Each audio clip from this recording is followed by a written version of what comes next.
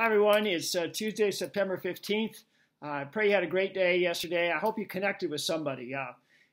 Sometimes we think we have to look far away for that, but it might be with our husband, with our wife, with our children, with our family, with close friends even, or with fellow Christians that are close to us we can connect with, even electronically. So sometimes we don't have to look very far. The idea is to share our lives and to share what we're going through. We continue our focus on this idea that we've been torn apart by so many things in our lives right now, and we're going through this time that we're getting hurt. We're trauma. That's what being hurt by this experience, and maybe emotionally, psychologically, physically, maybe, and even spiritually.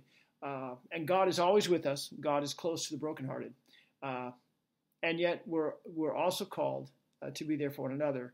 And it's healthy. In this study that we've suggested, and if you want to know how to get this, you can just go online to our website, and it tells you how, but Beyond Disaster. One of the things it says here is look for ways to connect with others, even if you feel like being alone. It will help you recover. Isolation will slow your recovery. Isolation will slow your recovery. In this study, it talks about reactions to disaster, to trauma, to what we're going through. And it says, if you have gone through a traumatic experience, you may feel like you were knocked off your feet emotionally and spiritually. This is normal. The writer of Psalm 42 tells God it feels like chaos roars at me like a flood. I think this is amazing. If we just open our eyes, we see God's people have always been honest with him about their emotions, about their hurt, the things that are hurting them, the things they're going through, creating trauma in their lives. Here, this writer, Psalm 42 says, chaos roars at me like a flood. You feel like that in your life about what we're going through? Like this chaos around us? Things are just crazy. They're crazy because of the fires. They're crazy because of COVID-19. They're crazy because of the political situations in our nation right now. They're crazy because we see people turn to violence in such ways. Crazy everywhere. Chaos roars at me like a flood. But of course, God is the rock of our salvation. He never changes. But this goes on and says, sometimes people try to seem strong on the outside and hide the chaos they feel on the inside. We call that stuffing it, right? We stuff it. This can slow your progress. It's healthy to be honest about who you are feeling, about how you are feeling about yourself, about others, and about God.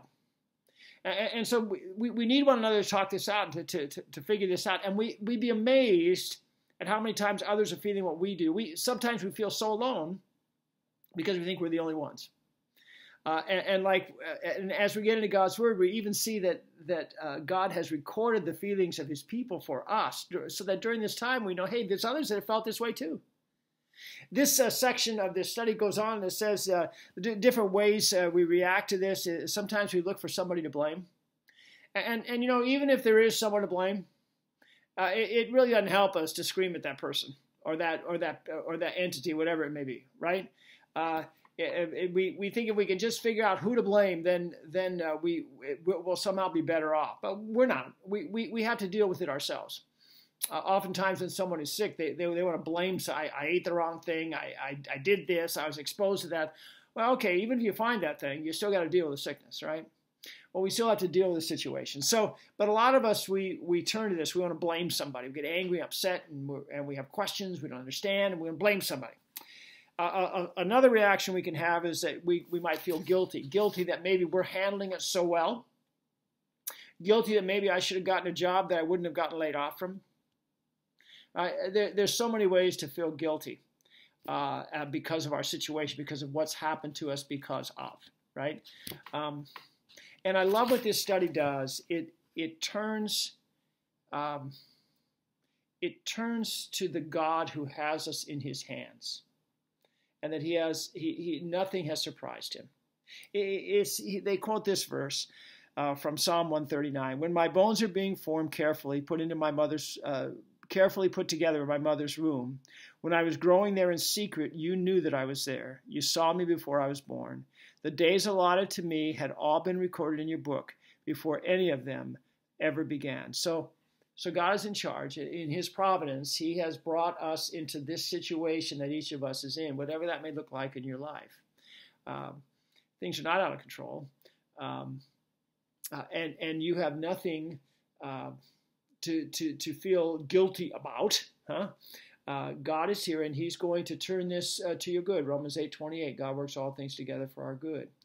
But so that in the midst of these reactions, right, in the midst of these reactions, this study turns us to the rock, which is our God, and says, wait a minute, God has every day plan in your life. This didn't surprise Him, and He's got good things for you to do, even in the midst of these harsh things that we're going through.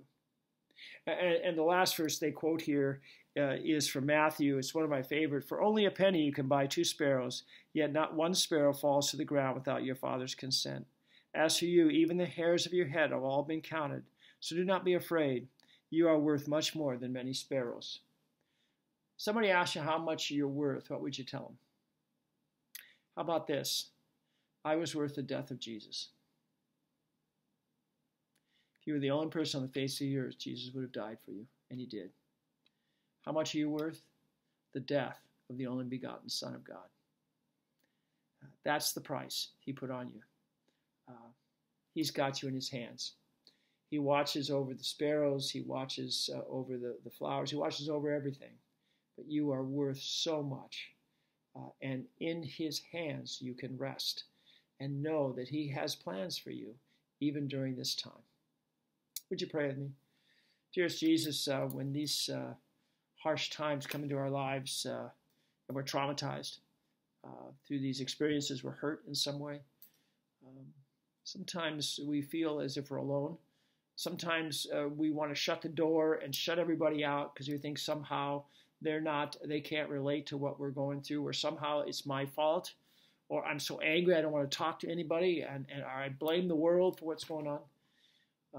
In these times, Lord, point us to You and to Your word that says You have plans for us. You've created us. You have every day planned out in your wonderful in Your wonderful plans for us. And Lord, finally remind us how much we're worth. The very death of Jesus, that was the price that was paid for us. Give us Your peace. Help us, Lord, to connect to others, talk these things out, to bear one another's burdens. We pray in Your name. Amen. All right, we'll see you tomorrow. May God be with you. Bye-bye.